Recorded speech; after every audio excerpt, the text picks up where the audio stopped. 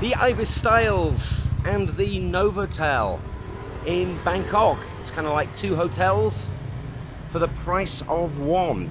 Because once you get inside it, they do come together and have the same elevator system. Quite bizarre, fairly nice, and reasonably priced as well.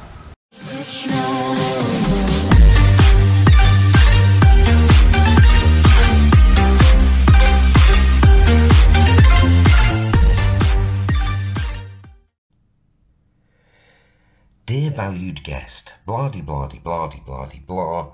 You've booked breakfast at the IBIS Styles. We're not doing it in that restaurant anymore, so you get to use the breakfast at the Novotel. Okay. Any upgrade's an upgrade. Hello you, I'm Big Fat Bestie, and I'm getting picked up by Jamie's Taxis to take me to the airport in a mere 15 minutes time. So here's a quick whistle-stop tour of the room at the IBIS Styles. It's small. I thought it'd be smaller than it is actually. It's 21 square meters, but it's quite well appointed. You've got a full-size safe in here. You've got your hairdryer as well. You've got 6 coat hangers. They only give you 2 pillows, but you've got a spare one up there should you wish to have it. Big old mirror. So I've just got out the shower. Apologies for the hair. A very open plan kind of small bathroom, which I've messed up. You've got your toilet there, you've got your shower there, and a big hole going straight through to the bedroom. But I believe if you pull this, yeah, you can get some privacy slide. Colour scheme is very yellow, despite the fact the IBIS Styles logo is very, very green. You've got a mini fridge. Nothing in it, but you do get 2 bottles of water. You've got your coffee and tea, etc, etc. Fair-sized bed, very fair-sized TV, although the channels are rubbish. There's none of the what you would call the standard news channels. For example, no CNN, no Fox News, no BBC, no Sky News either. So if you want English-speaking news, you're limited to Al Jazeera and Euronews, which isn't really great. I don't know what that says. If somebody can speak Thai, you can let me know. Maybe it says, should have upgraded to the Novotel, possibly. You've got your view of Bangkok out of the window. I'm on floor 11, and down there is Heaven at 4, which I've reviewed on this channel before. You've got your telephone. It does do room service. I'll have a quick look at the menu there in a second. You've got quite nice wooden flooring. So the room itself, it is modern. It is well appointed. It does have outlets and sockets at sensible places, and of course the USB in the wall, which is pretty handy. Room service menu, should you wish to have a look at it, you can press pause right now.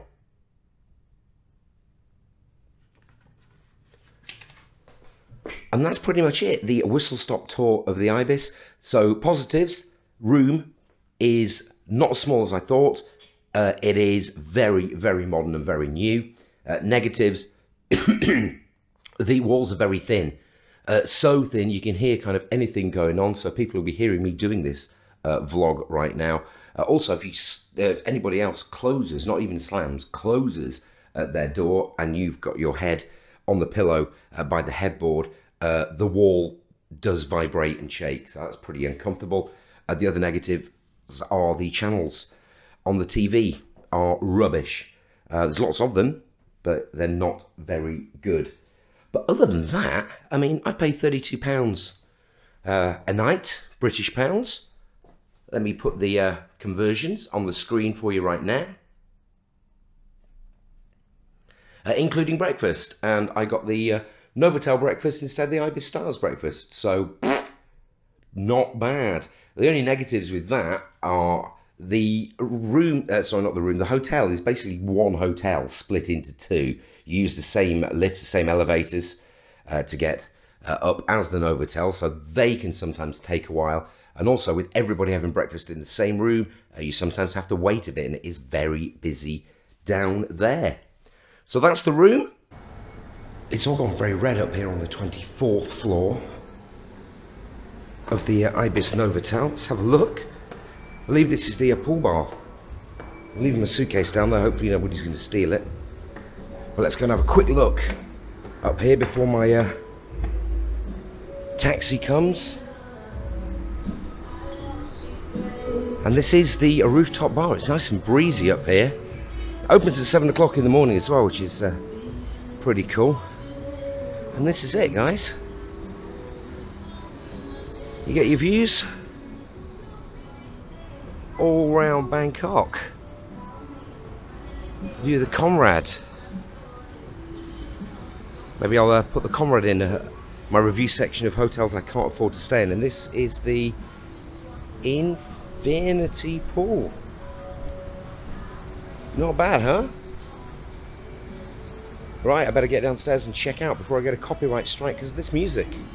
This is what I was telling you about the breakfast room. I don't have time to have breakfast today because my taxi's coming, so unfortunately I can't show you the spread, but it's pretty good. It's normal 4-star hotel fare, but it's so busy. Busy breakfast. At the risk of sounding like an advert for Janie's taxi, she's really excelled herself today. This is my taxi. Oh my god. I feel like a superstar. Bangkok, Suvarnabhumi Airport. 4 weeks ago, this was my favourite place in the entire world, and now it's my least favourite place in the entire world. And to add insult to injury, Eva Air, that's who I'm flying, it's my airline of choice. Then directly above it, Landmay Airlines, the worst airline in the entire world. So let's get checked in. Broken. So it's 10 o'clock in the morning here at Swampy, and I don't think I've ever seen it so quiet. Certainly not in high season. This is my check-in area and there's hardly anybody there. This guy's not wearing a mask, these guys are, so it's about 50% masks. Airside at Suvarnabhumi Airport, I've had a lot of people asking me where they can get their VAT refund before they fly home. Well, hopefully this should answer your question. You can go 160 meters to the right, and I've just come out of passport control and immigration, or you can go 460 meters to the left. The choice is yours. I'm going to go to the right because I'm an F gate. I mean, the signposting is pretty good here, so really all you've got to do is follow the signpost for VAT refund. So it's gone down from 160 meters to 80 meters. So if we carry on walking, we will get there, and it's actually going to be on our left. It's going to be a bit like one of these exchange booths, but you exchange your receipts. Don't forget your receipts. And if you're thinking that you can get a refund of dodgy stuff off market stalls or from Tukcom, forget about it. But if it's real and you've got a receipt, then why not? You can chance your arm and see if you can get some all-important cash back. Tastes and travel.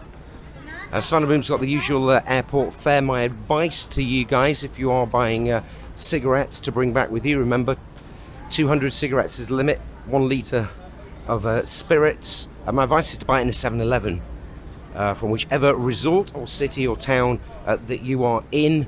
The prices of booze and the prices of cigarettes are not particularly competitive here at Suvarnabhumi, no matter how much they claim it is tax-free. It may well be tax-free, but it actually costs more than the tax would be. So once you are airside, everything is pretty expensive. And there you go. This is your duty-free pickup counter, should you wish to get that. And just beyond the duty-free is what you guys have been asking me about, the VAT refund for tourists office. And one of them, if you're flying out of a D, E or F gate, it is right there. So that's it. That's all you got to do. Pop in there, queue up, or don't queue up, as the case may be today. And that's where you can get all your VAT refunded. Nothing much seems to have changed since I was last here airside in Suvarnabhumi. which is in October, there are various shops and various restaurants all over the shop. But if you want to find the food court, then you head towards D, E and F, or E, F and G, as it looks like here. You'll see this little pagoda thing. And if you just go straight on from where I'm walking now, that is where you'll find kind of food court. It's got a small pub, it's got Burger King, you've got it's mainly ramen, actually, mainly noodles. But I may as well keep you with me, so I want to fill up a bit of time on this video, because I didn't get a chance to film the breakfast at the IBIS Novotel Soi 4. May as well show you around a bit of Suvarnabhumi Airport. You know, normally I'm so excited on my vlogs. You guys do say to me, you know, one of the things you like about this channel is my enthusiasm, but it's fucking hard to be enthusiastic when you're going home. Honestly, if you've never been to Thailand before, everybody gets a bit of the old holiday blues, but coming home from this airport, it's worse than any holiday blues that I've had before. Yeah, very, very sad indeed. Hello. See, look, ramen. Loads of ramens. See, told you it was expensive. If you've got money to burn, you can get stir-fried river prawn with curry powder. 1,200 baht. Really?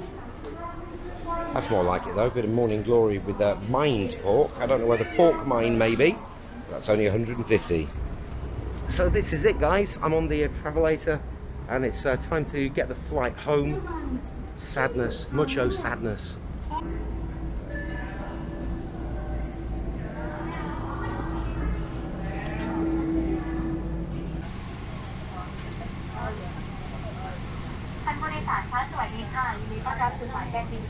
Airways เที่ยวบินที่